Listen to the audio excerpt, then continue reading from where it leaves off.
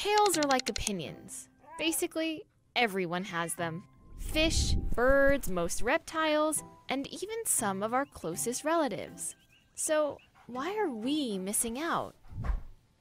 Since tails first evolved at least 500 million years ago, they've taken on every role imaginable. Geckos use them to store fat. Birds use them to steer through the air. And rattlesnakes use them to scare off predators.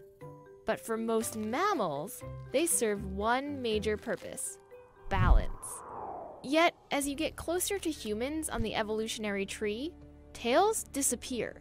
Gorillas don't have them. And neither do chimps or any other ape, including us, of course. To understand why, take a look at how we walk. Some of us primates crouch with our chest held diagonally to the ground. Others, like gibbons and humans, can walk completely upright. Now, walking like this gives us a huge advantage because unlike four-legged animals, which have to pour energy into every step they take, two legs take advantage of gravity, which does some of the work for us. You see, each time we take a step, gravity pulls us forward.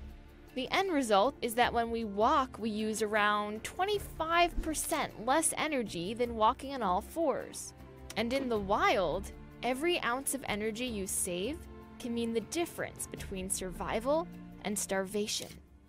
But this way of getting around also totally eliminates the need for a tail. Because even though a human head weighs a hefty 5 kilograms, it sits on top of the body when you walk, not in front. So you don't need a tail as a counterbalance. Pretty disappointing, huh? That being said, you can still see a reminder of a time when our ancient primate ancestors had one. Just look at a human spine. You can see how the last few bones are partially fused together. That's your tailbone. It's all that's left of our tail.